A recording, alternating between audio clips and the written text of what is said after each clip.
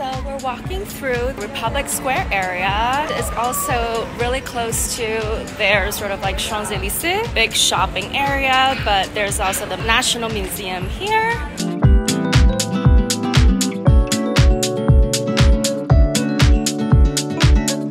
Often considered as the Champs-Élysées of Belgrade, Knez Mihaila stretches from Republic Square all the way to Park Kalemegdan. The street itself is Belgrade's most ancient landmark and the longest pedestrian street in the city. Today, it is filled with both high-end and local shops that sell anything from souvenir items to fashion accessories.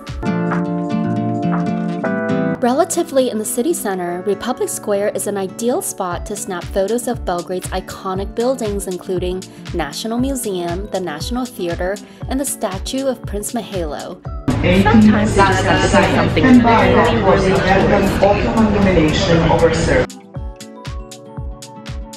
This is where the Sava River and the Danube meets. One of my personal favorite activities during this trip was cruising on the riverboat that floated along both Sava and Danube rivers. Sometimes it's incredibly fun to be a tourist. For an hour, the sightseeing experience included Ada Bridge, Belgrade Tower or Kula Tower, Skadarlija shopping mall, the waterfront, floating boats or splavs where river rafts are transformed into floating clubs at night.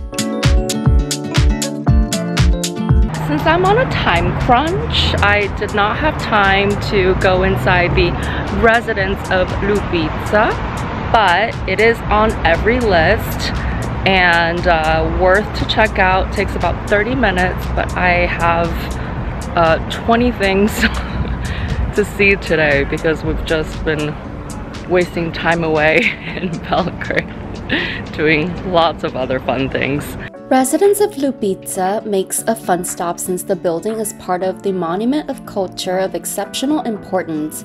Despite its small size, the museum gives travelers a peek into Serbian royal life during the 19th century and admiring characteristics of a Serbian Balkan-style house. We're in the Kalemegdan Park. It basically leads to Victor Monument and the famous Belgrade Fortress.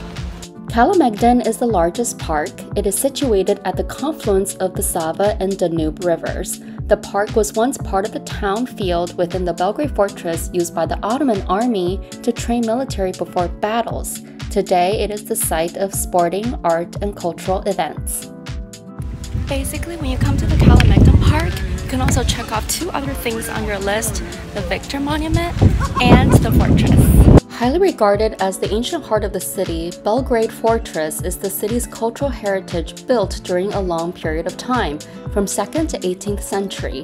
Since it was destroyed and rebuilt many times, the fortress became symbolic of a city in constant evolvement and growth.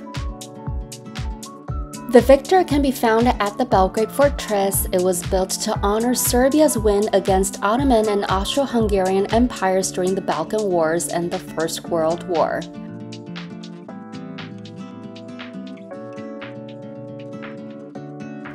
We're now at the St. Sava. It's so cold inside. It's so beautiful. The Temple of St. Sava is dedicated to St. Sava, founder of the Serbian Orthodox Church and an imperative figure in medieval Serbia.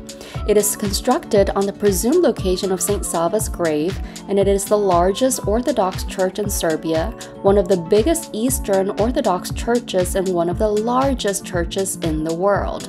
Modeled after the Hagia Sophia in Istanbul, the St. Sava's Temple is embellished with 130,000 square feet of gold mosaics. This is their bohemian quarter called Skadarlija, and it's super cute. It's where all the artists used to live. I think there were a bunch of gypsies here too before, and now it's just filled with really cute shops, tons of restaurants and bars.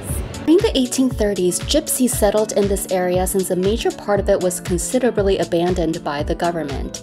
In 1854, city operators decided to construct brick buildings that instantly attracted local artisans and caterers to set up shop. After 1901, Skadarlija shifted to an epicenter of artistic movement in Serbia. Renowned writers, actors, poets, and directors moved in to inns on the iconic street. ever since, the vintage neighborhood has often been referred to as the Montmartre of Belgrade.